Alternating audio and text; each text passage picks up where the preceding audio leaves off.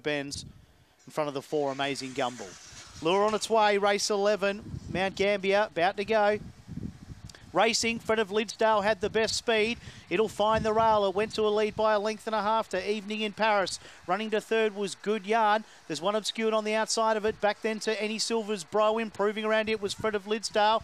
Then came Miss Murderous near the end, an Amazing Gumball. Up to the turn. Peter Benz, Peter Benz found the lead. 2 in second, Evening in Paris. Peter Benz gets up and wins. Not sure for second or third, either Good Yarn or running on there also would have been in that group, Evening in Paris.